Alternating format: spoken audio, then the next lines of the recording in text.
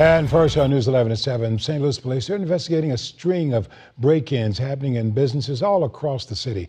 News 11's Mallory Thomas tells us the steps that police are taking to try to prevent more break-ins.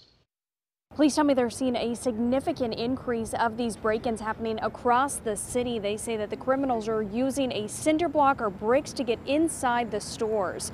Police say that just in the last 2 weeks, nearly 24 businesses have been broken into. They say the criminals are targeting mostly businesses where they can try to get fast cash, but say that they are also targeting dispensaries and cell phone stores.